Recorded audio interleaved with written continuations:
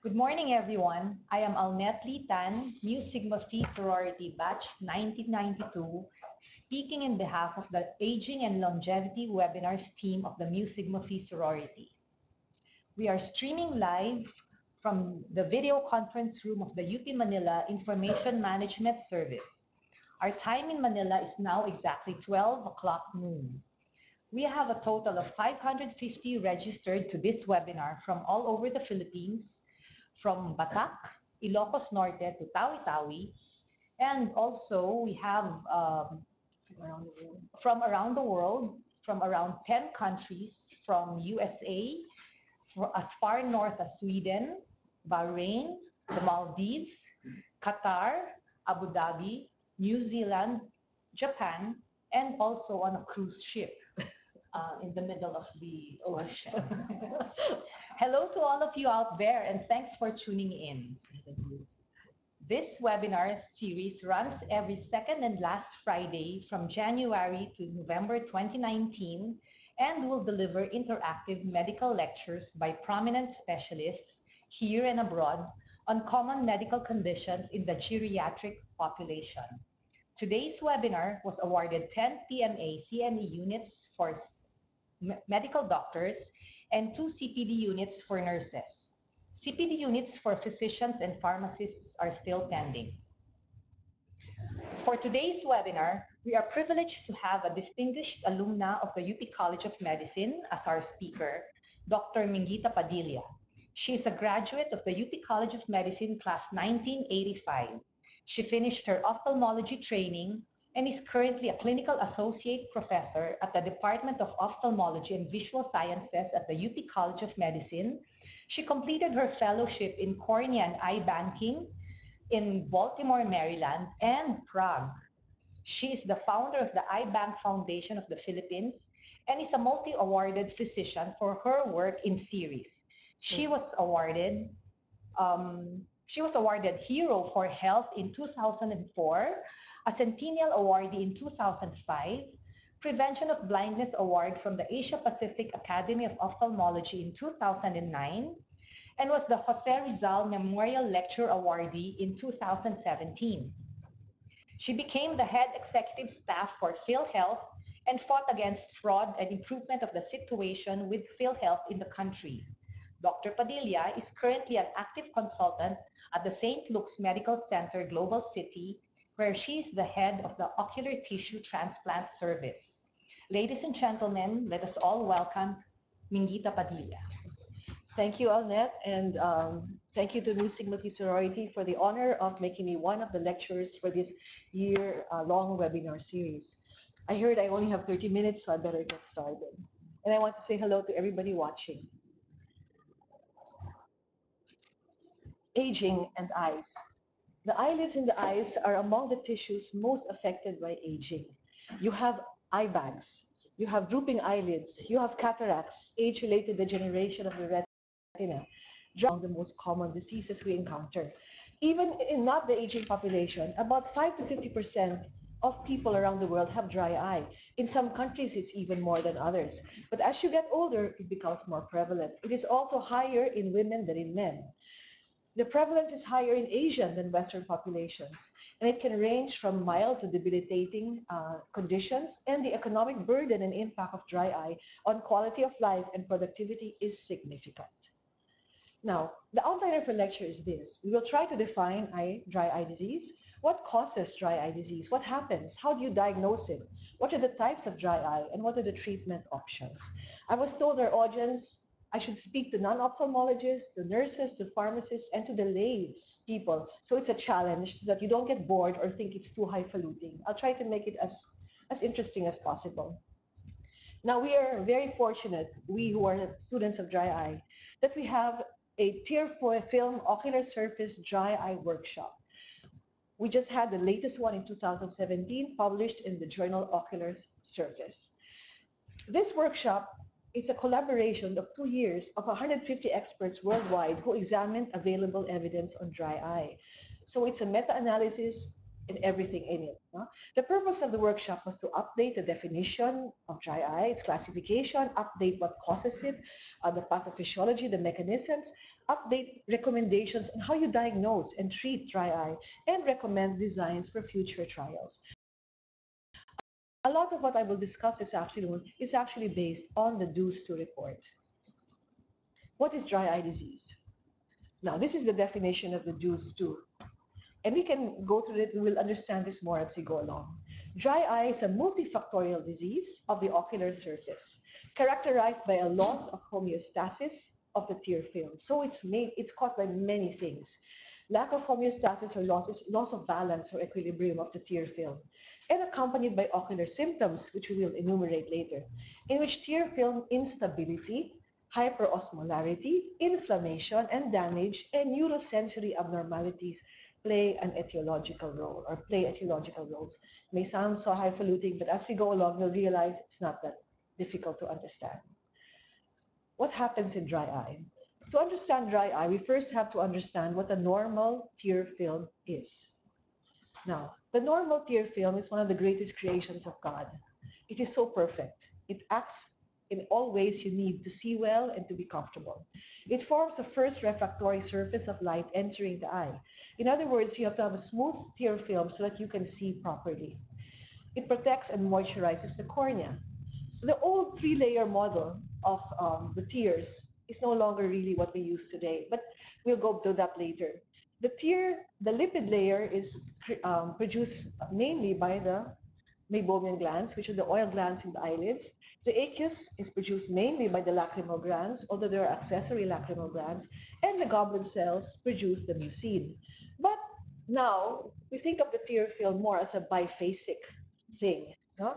The outer layer, which is lipid, is mostly wax and cholesterol esters. It's the fat, and it protects the eye against evaporation, and it's spread over the mucoaqueous layer.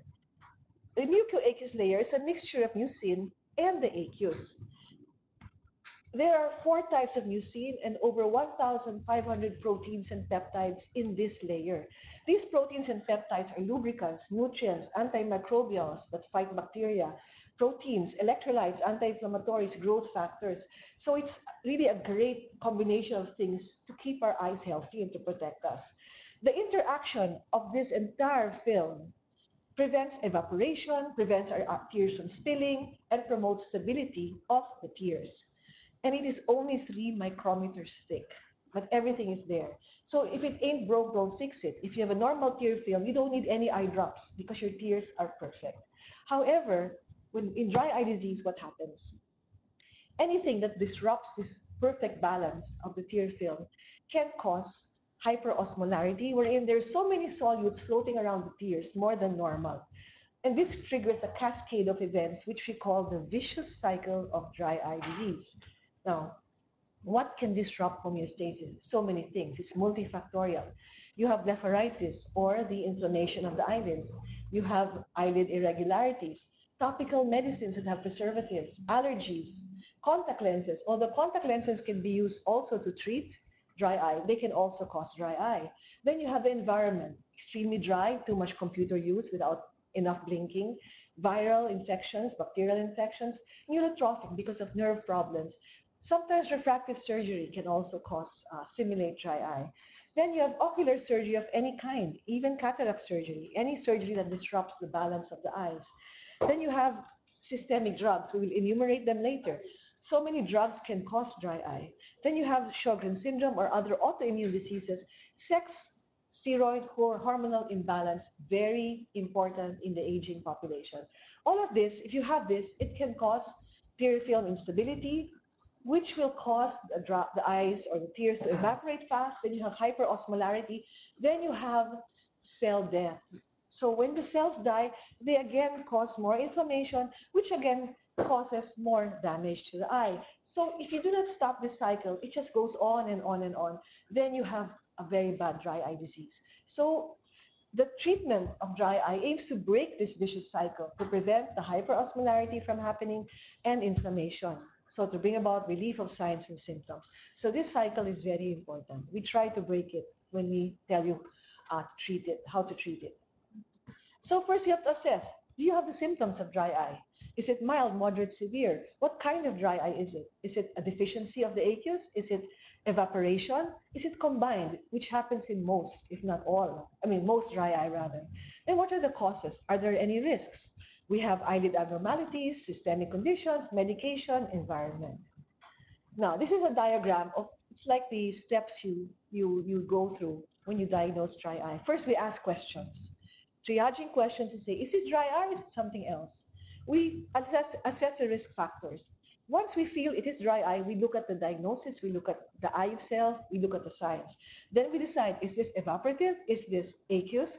How bad is it? That's how we decide how to treat you. Now, not all clinicians will use the ocular surface disease index. It's a formal questionnaire to ask the patient to fill up to help us assess if you have the symptoms of dry eye and how bad it is. There's also a shorter one with a dry eye questionnaire with 5 questions. But even if your doctor does not have these questionnaires, they ask you questions, and these questions are important. To those watching out there who might think they have dry eye, these are the questions you have to ask yourself, and we ask you, are your eyes sensitive to light? Nasisilaw ka ba? Do you experience grittiness of the eyes? Magalas? May puwing? Are your eyes sore, masakit, mahapdi, and frequently red? Do you have blurred vision or poor vision? Sometimes when you watch TV for a long time, your eyes get blurred. Or when you read for a long time, your eyes start to get blurred. Or driving for that matter. Is your vision made better by blinking? If you say yes, most likely you have dry eyes. Do your symptoms limit your activities in any way, like driving, computer, TV, work, reading?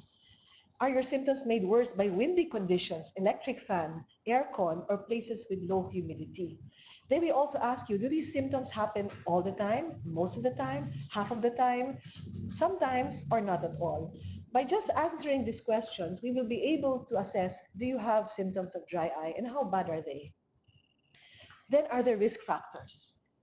Aging and menopause, because of the imbalance of the sex hormones, the lid abnormalities, decrease in androgens, etc. We will talk about this more later. Then systemic medications. Is the patient on medicines? So many medicines can cause dry eye. You have your beta blockers for hypertension.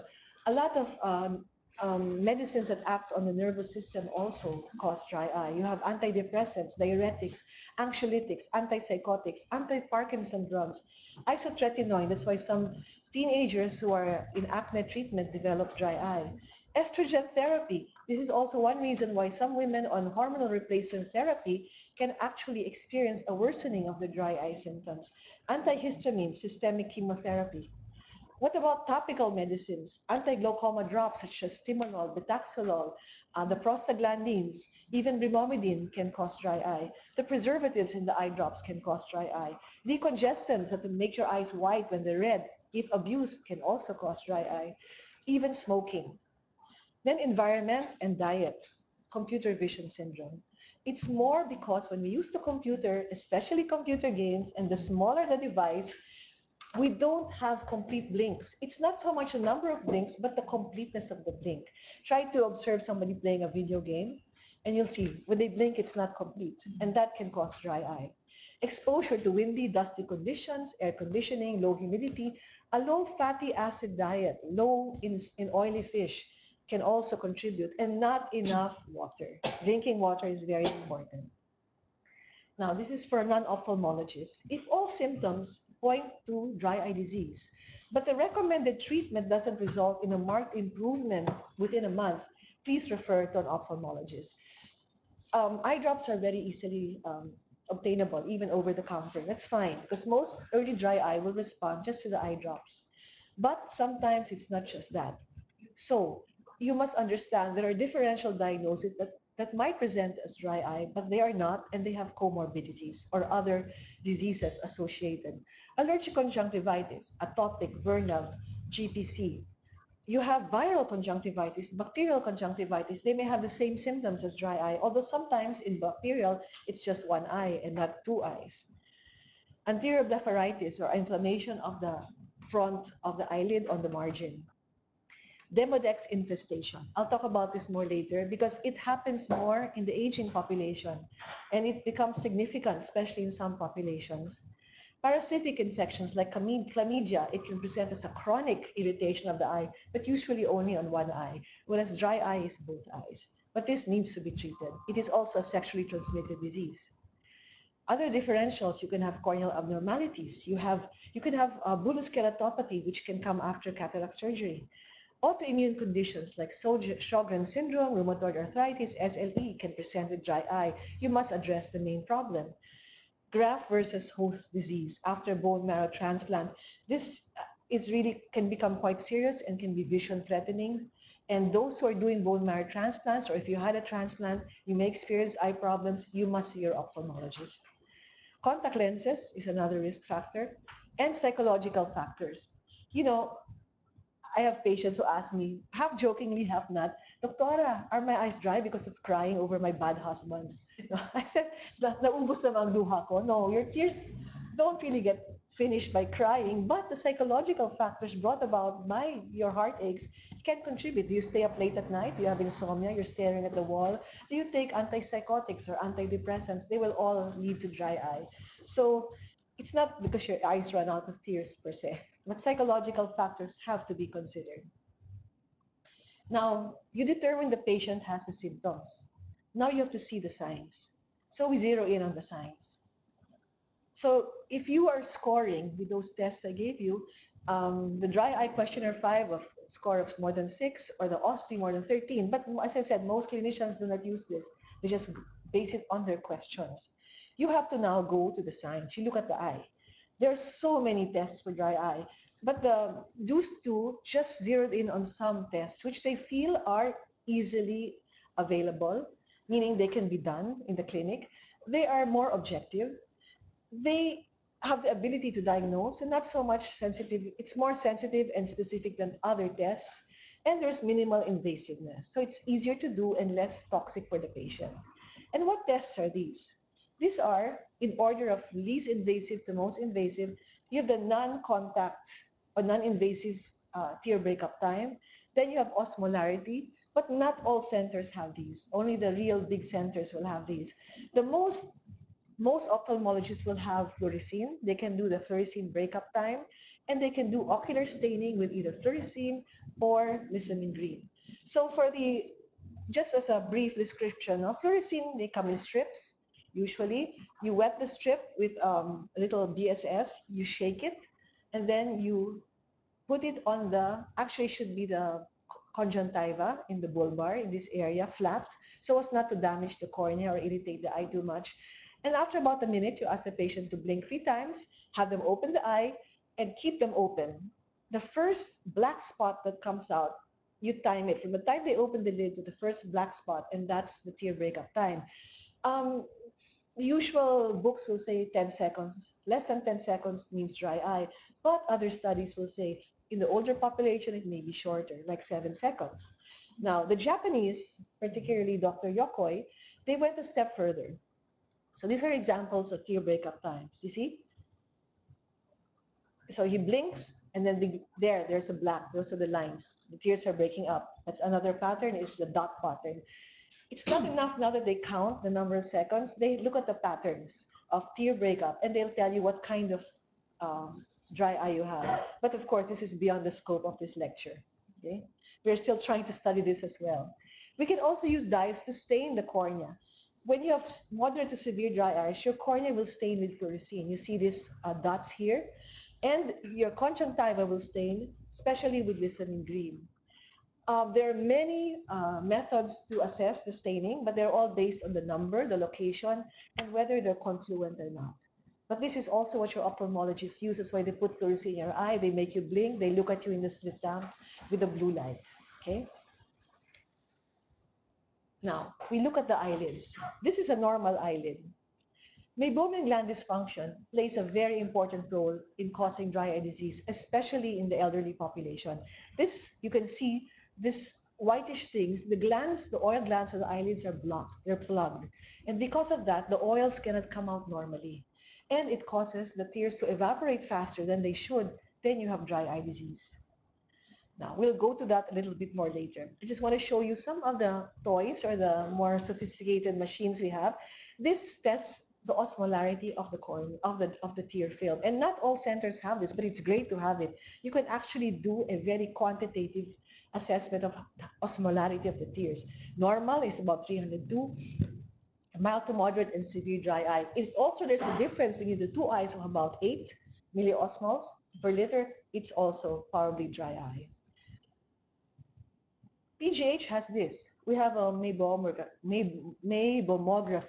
We can actually visualize the meibomian glands to see if there's any damage.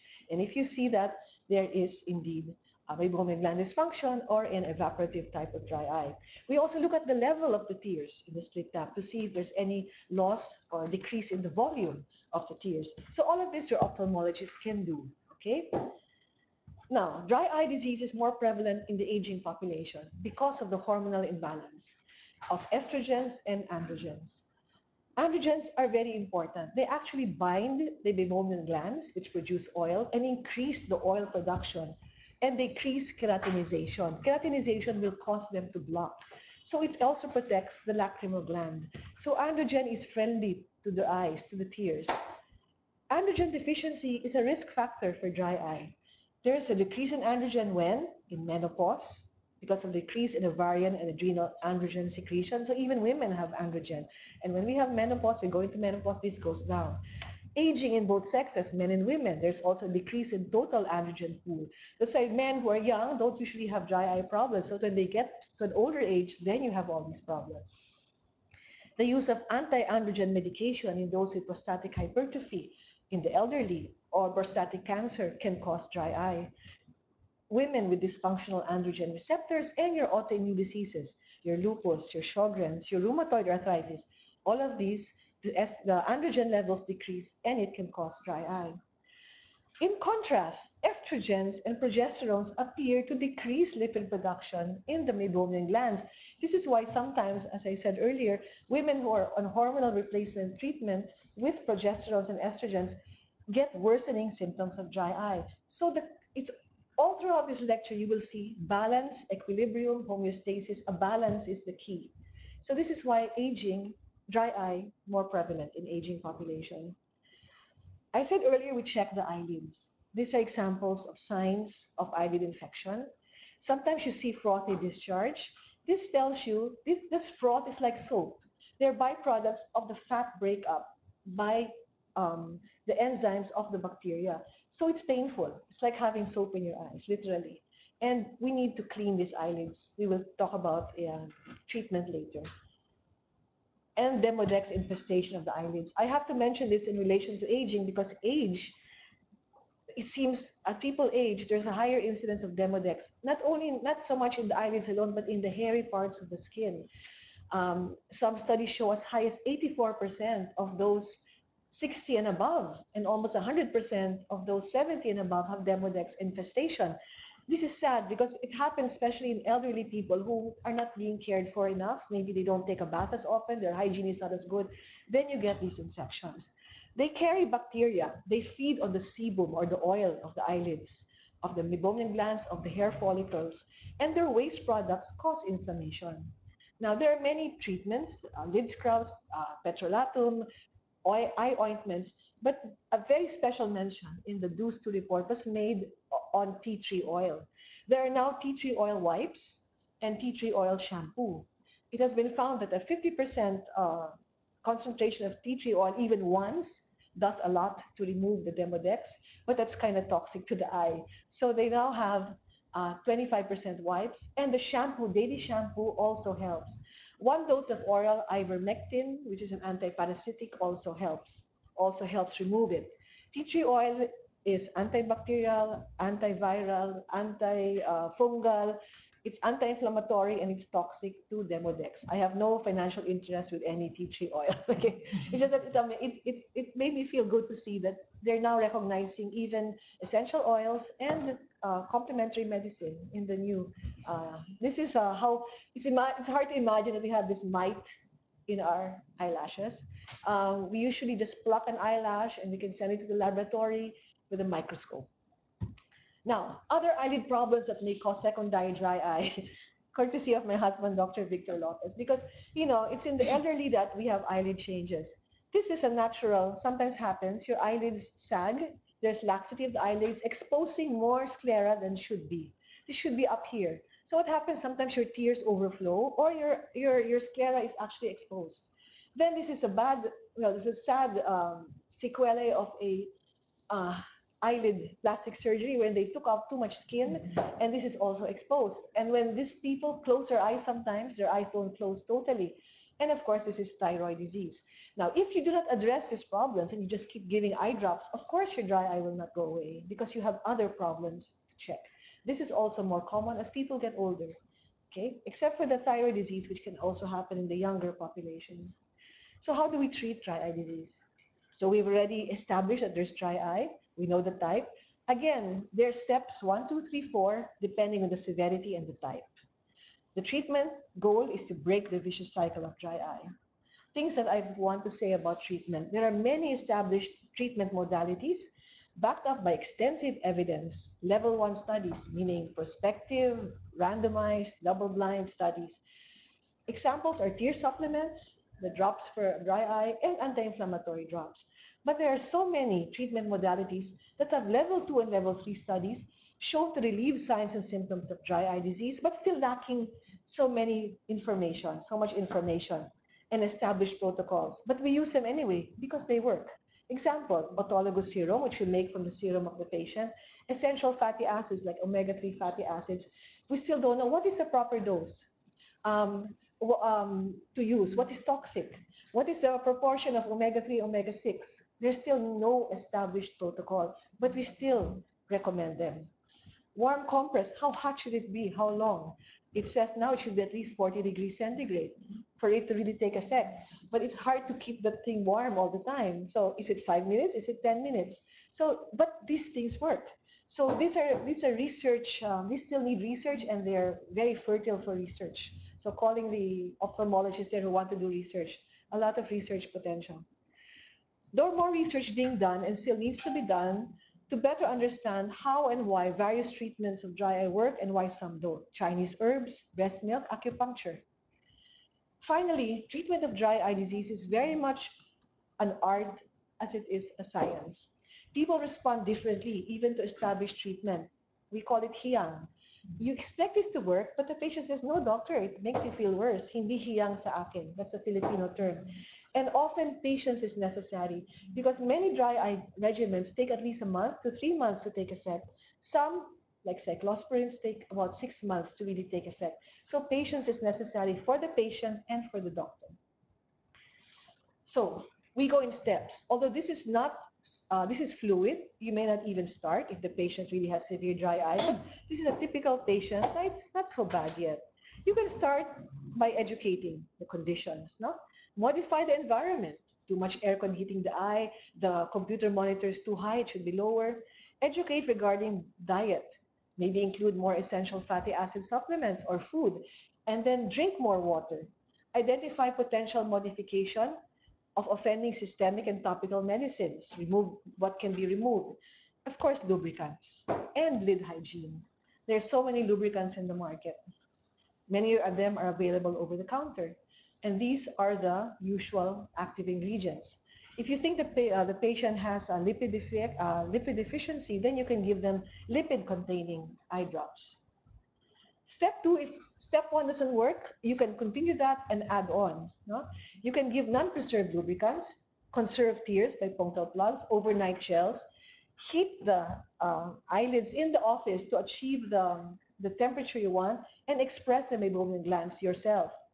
Now, then you can prescribe antibiotics, antibiotic steroid ointments, oral antibiotics, and then steroid drops for a limited time. Then other immunomodulator drugs that are not steroids, like cyclosporin and tacrolimus, even oral azithromycin, tetracycline, doxycycline, minocycline. This is a patient of mine who came with severe evaporative dry eye, and I used to do this for him weekly, and he improved a lot. No? It really helps to do this. This is meibomian secretions are like oil, but when they're so severe, it's like toothpaste. No? And you know that there's something really wrong. Punctal plugs, and these are this decofazole actually stimulates the epithelial cells of the eye, of the conjunctiva, and the goblet cells to secrete mucin and more fluid. And these ones are the non-steroidal immunomodulators. Step 3, if those interventions don't work, you can use serum eye drops. They promote epithelial healing, they neutralize inflammation, and they're rich in so many factors. Then soft contact lenses or rigid scleral lenses. And if the interventions of step 3 are still inadequate, you may need to do surgery, okay? And of course, address lid abnormalities early on. The treatment is just a guide. It is fluid, not rigid. A lot depends on the severity of the case upon presentation. This case, for example, he has so much inflammation. I won't go to step 1. I'll go not with the steroids. The lid scrubs, I gave them oral medication already. So it all depends on how the patient presents. It is not written in stone. There's more research going on all of this, androgen-containing eye drops. Breast milk because of lactoferrin. Lactoferrin is in breast milk. It's also in the tears. It is anti-inflammatory, antibacterial. Chinese herbal medicines. We still need to research, but it is shown to work. Acupuncture has been shown to increase tears and reduce symptoms. Diet, our favorite coffee, supposedly helps increase tears and dry eye. And then essential fatty acids, manuka honey also. But we still don't have standardized treatments or doses for all of these. But research is going on, and we need more research. In summary, dry eye disease is among the most common conditions in the general population. It's more prevalent in those 50 years old and above, and more in women. It is multifactorial. It's caused by many things, but these things, it's linked to disruption in the homeostasis or the balance. Treatment of dry eye depends on the type and severity. A simple hit and miss may be ineffective and may just cause frustration, especially when a dry eye is moderate to severe already. Not all eye drops are the same. The aim is to break the vicious cycle. The correct way to use eye drops is not to wait for the pain, but to preempt it. That's what we tell our patients. And don't take dry eye seriously or lightly. It may signal other eye problems or systemic problems. We have a multitude of treatment modalities for dry eye disease, although we need to research more. The more we know, the more we don't know. It's an exciting time for dry eye diseases and dry eye students like myself. If you think you have dry eye disease and your symptoms do not improve even with your lubricants, please see your ophthalmologist. Don't let dry eye keep you from enjoying life to the fullest, especially in your senior years. Thank you for listening. Okay, thank you, Dr. Padilla, for that very comprehensive talk. I would like to call on Dr. Eleanor Iguban from UP College of Medicine, batch 2009, also from the Music Buffet sorority, to give us a reaction on the talk. So good noon, everyone, and to everyone who's watching. Thank you again, Dr. Padilla, for that very, very comprehensive and complete report. Thank you also to the Music Buffet sorority for inviting us to share our knowledge with you. So since that was really a comprehensive report already, thank you for making my job as a reactor easier. Okay, so as a reactor, I would like to share just a couple of tips to prevent dry eye. So as you know, an ounce of prevention is better than a pound of cure. Okay, so prevent dry eye. Please do not forget to blink. Okay, so I made that acronym so that it will be easier for you to remember. So blink, meaning B is to take regular breaks from visual work. Visual work meaning games or computers or even just reading. So take at least 20-second break for every 20 minutes of visual work by staring 20 feet away or by just closing your eyes. And take frequent blinks. Okay. Next, L is to lubricate your eyes. So there are many over-the-counter lubricant drops. However, make sure that you first consult your ophthalmologist with regards to your dry eye symptoms. Since not the treatment for dry eye is actually individualized, and like what Dr. Minguita said earlier, hiyang-hiyang yan. So one drop may not work for one patient, the other one drop may work for another patient. Okay. Next is to increase your intake of water, or make sure that you hydrate yourself. So what we know is that usually we should be taking in around 6 to 8 glasses of water a day, especially for those without those with no limitations for oral intake. Okay, of course, for kidney patients, you might have to limit your water. Okay, and it's for nourishment. So please, you can modify your dietary intake. Besides eating a healthy, balanced diet, make sure you take in foods rich in omega fatty acids. So that includes your fish, your nuts, your legumes, your fruits, okay, eggs. Okay. Another C is for cleaning your lids. Okay, so as Dr. Padilla mentioned earlier, lids can harbor a lot of organ parasites. It can be a cause of inflammation, and inflammation can also trigger dry eye, especially the evaporative type. So make sure that clean your lids. If you put on eye makeup, make sure to remove it every night because the debris can cause infections and inflammations and later on dry eye. Okay, how to clean your lids? This will be, you could consult your ophthalmologist on the best way to how to clean your lids. And then next is to have an appropriate environmental condition. So avoid facing the fan head on so that this increases your dry eye symptoms. Also cold and dry environments, especially those working in air-conditioned rooms may need to put on ocular lubricants to prevent dry eye. Okay? So as a take-home message, so perhaps our eyes need to be washed by our tears once a while so that we can see life with a clearer view again. So please don't make dry eye a hindrance to seeing life clearer, especially in your aging years. Thank you. Okay. Thank you for that, Dr. Iguban. We now have 550 participants registered for this webinar, 76 viewing through UP Manila live stream, 32 through YouTube, and 141 through Facebook Live as group views. And we also have around 7 groups watching us. To mention Health Serve Los Baños Medical Center, Beacon Eye Center, Flores Memorial Medical Center, UP Manila School for Health Sciences Palo Leyte, and Makati Medical Center. Makati Medical Center supporting Minguita. So I have many friends there. the floor is now open for questions from the audience. I have a question here from Kathy Haynes on Facebook Live.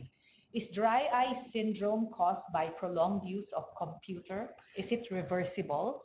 Yes, as I mentioned earlier, habits can bring about dry eye. No?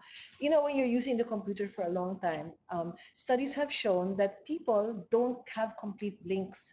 And it's not before they thought, it's that when you're so engrossed with the computer, you don't blink as many times. No, they blink the same, but they do not blink completely.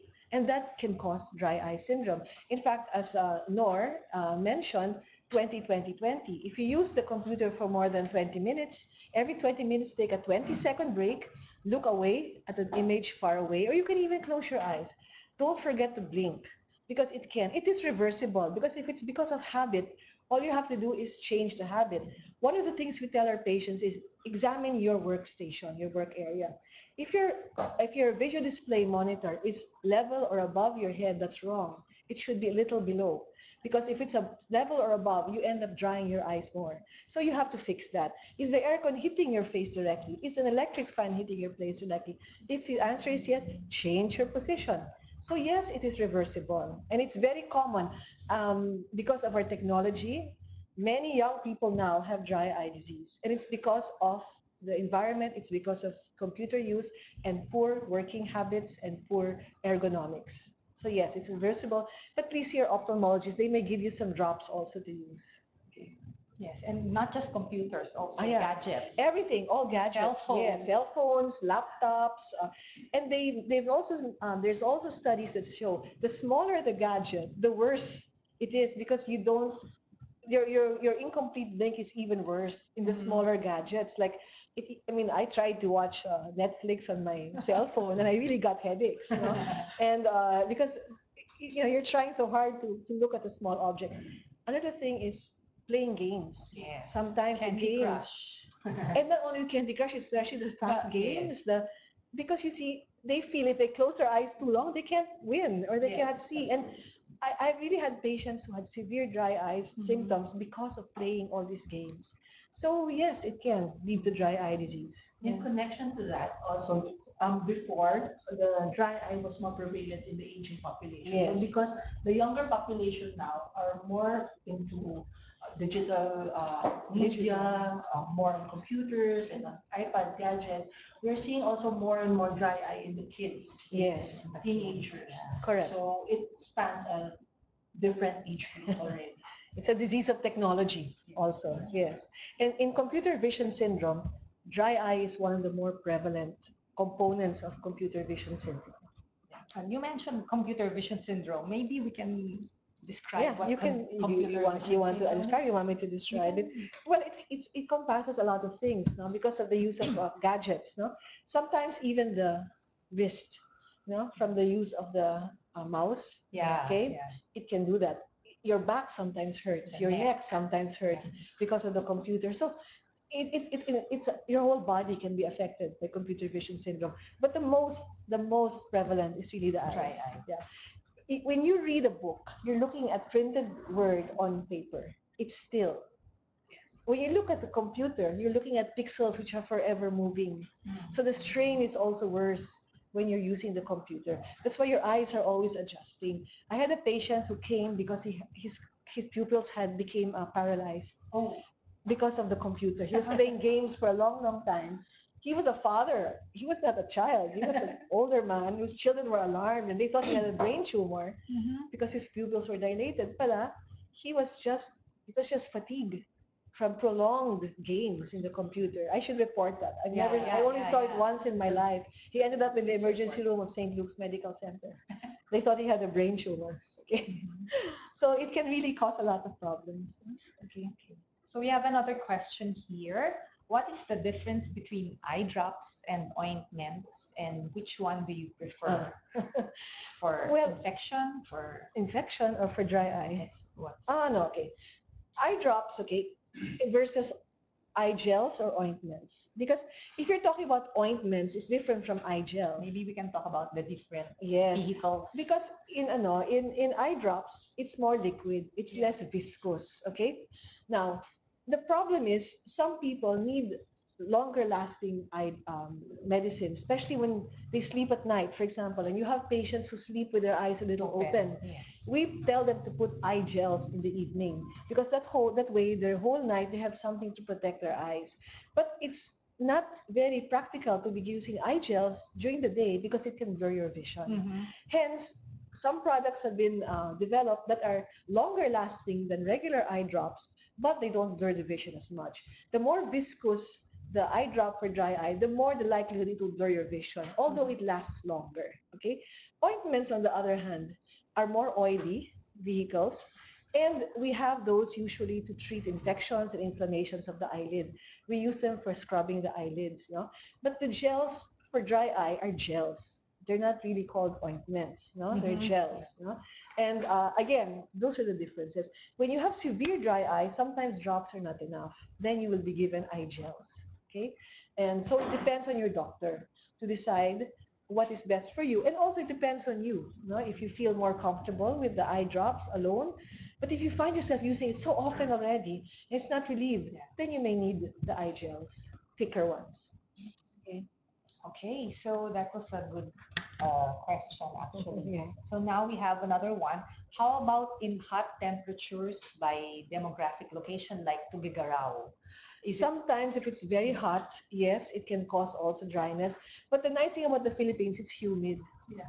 It's not as bad as the hot and dry, okay? But if it's extremely hot, yes, your eyes actually get painful because it can evaporate, no? But again, if it's hot and humid, it's not as bad as hot and dry like in the desert. Yeah. We have many patients from, that's why, am I going back first to the question, if you're going to a hot environment, do please bring baon, bring eye drops with you, and maybe use sunglasses, no? And don't stay out into very, very hot sun if you can avoid it. It's also bad for the skin. Going back to the desert, I have patients who were OFWs, engineers, and they were subjected to all this harsh climate, especially sandstorms. Then they came home with severe blepharitis, meibomian gland dysfunction.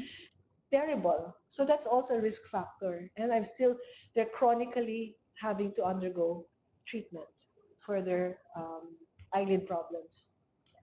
Okay, before we continue, we would like to thank or acknowledge Santen, today's sponsor of the webinar. Thank you.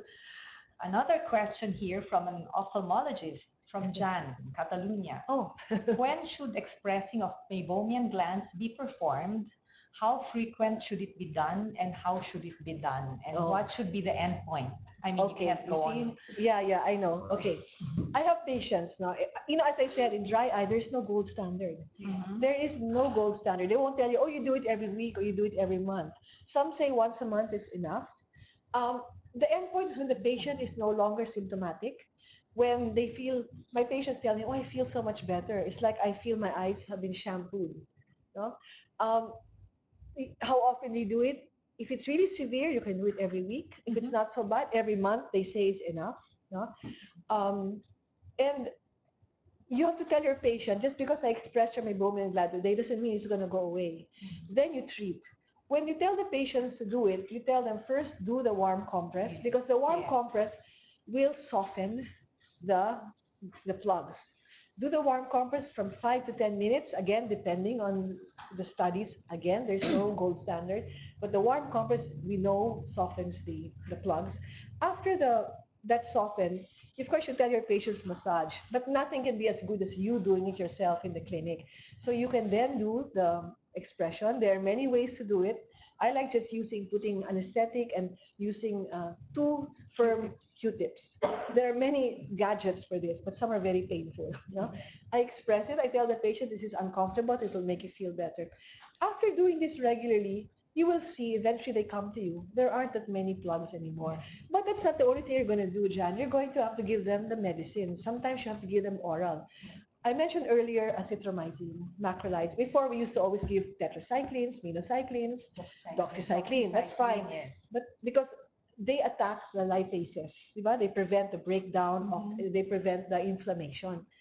However, azithromycin, now, I'm kind of using it again. Yes, because azithromycin also increases meibomian gland secretion. It has a way of increasing the meibomian gland, aside from the inflammation and the bacteria. So there are, again, many suggested ways to do it, but I'm sort of starting with 1 tablet 3 times a day, 1 tablet once a day for 3 days, then repeat the cycle 2 more times every 7 days. So it's like 21 days. Now that's only based on research, okay? So Jan, you express it until the time comes, but you'll be surprised. The patients will look for it. If you're doing it properly, they'll feel better. Then they come back. I have a patient, he's a very high executive, always traveling. When he shows up, I need you to express my meibomian glands, he tells me. Because he feels better after I do. So that's, again, there's no hard and fast rule about endpoint. The endpoint is you've cleaned all the glands in the clinic, you treat the patient feels better. Eventually, you will not need to do it anymore. I find that. But if it's really still there, just keep doing it every month. Okay. So thank you for that question. And now we have another question. Are people taking estrogen therapy or using contraceptives prone to dry eye disease? Yes, they are. I said earlier that estrogens and progesterones can actually inhibit the production of meibomian, of lipids in the meibomian glands. That's why it can actually cause worse than dry eye disease. That's why this is also towards the obstetricians and gynecologists, because they may see that in some of their patients who are on estrogen or on contraceptives that have estrogens and progesterones, they complain of dry eye disease. So refer them to the ophthalmologist, because it's not imagined, it is real. Also for patients with breast cancers that are on hormone therapy. Yes. Yeah, they also come to our clinics for dry eye symptoms. Yes. It's a balance. It's always balance. I cannot overemphasize the word balance, homeostasis, equilibrium, as far as dry eye and tear function is concerned. You have to restore the balance. Another thing, sometimes they say androgens protect the eye against dryness. But sometimes when women are taking hormonal replacement, there's destruction of the mammalian glands because of too much estrogens and progesterones. What happens? The body signals to the brain and to the other organs to produce more testosterone naman. So sometimes there's a paradoxical increase in testosterone to respond to the damaged mammalian glands. Again, the body is trying to achieve balance, to restore its balance. The body tries it to restore balance. No? Okay. Okay, now next question. After LASIK surgery, Oh, my yeah. eyes have always been dry. Is there any alternative to artificial eye drops Oh, or you can- artificial tears that I can use? You can answer Well, that. That's your we client's resort LASIK to surgery. sometimes the supplements, Yes. omega-3 fatty acids, Mm-mm. like 1,000 milligrams a day. Some say 1,000, some say 3,000. But even if you see 3,000, how much of that is really active?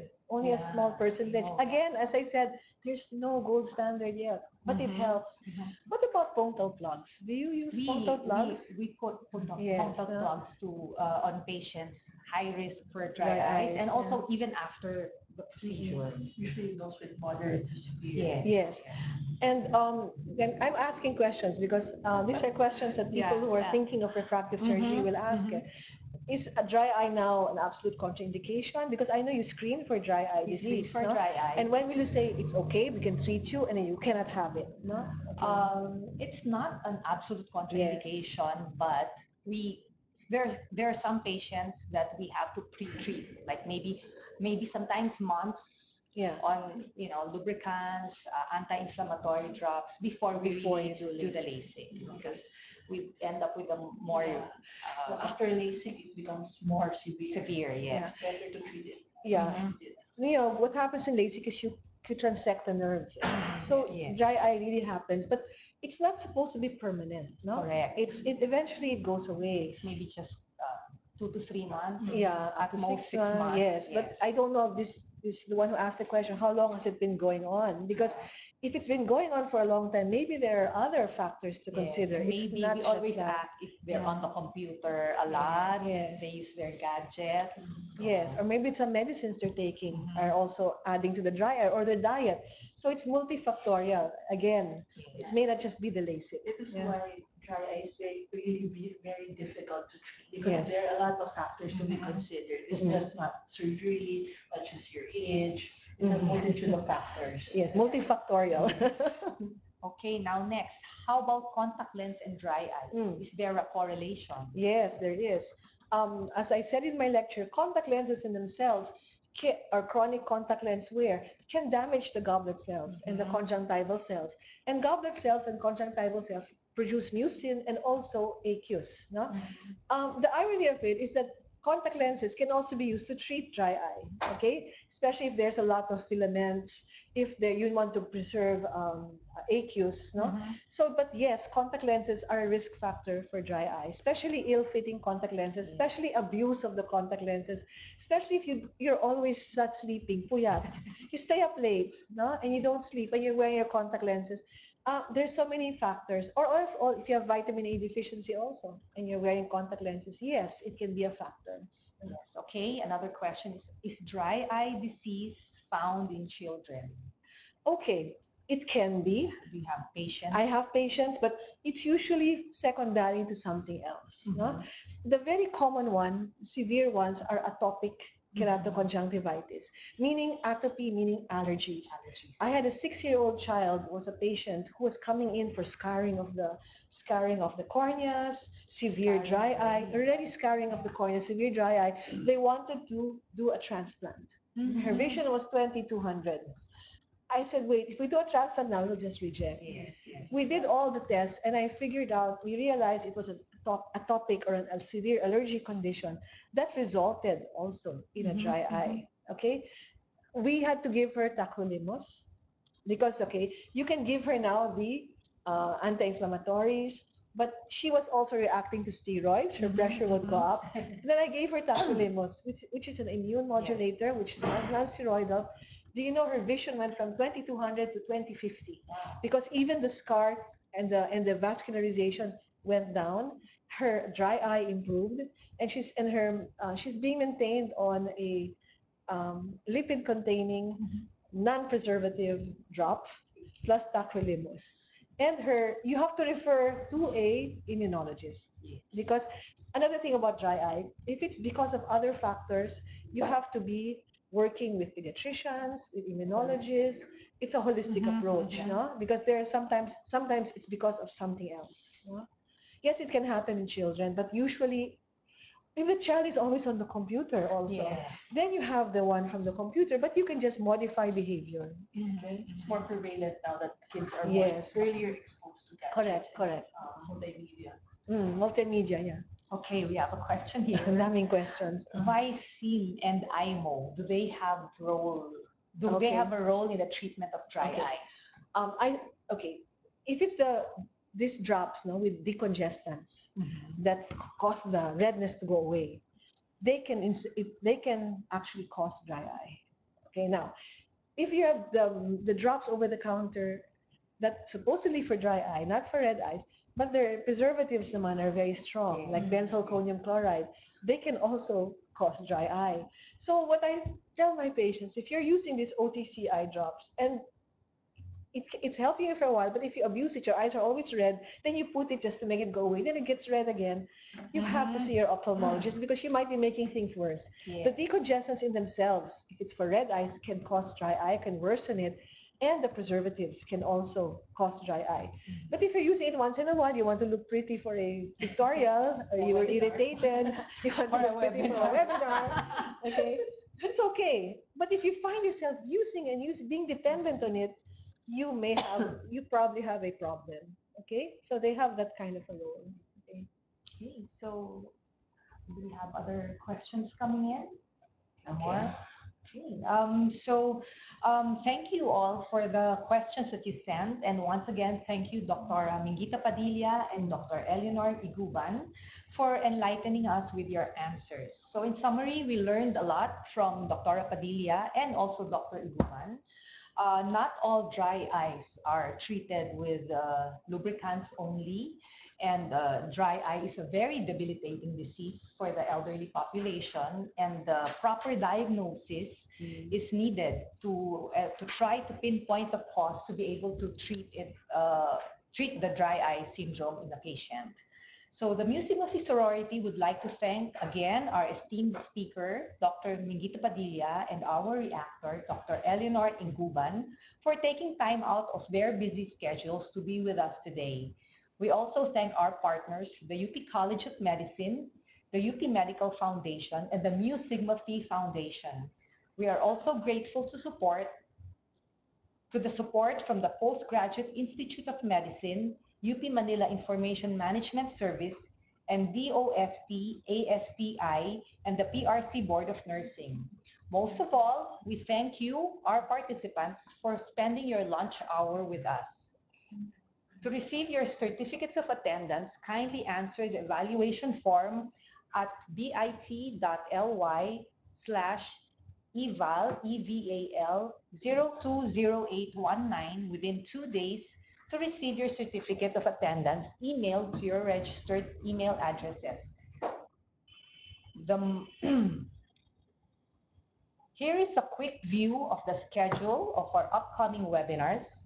For the first quarter, we have three more.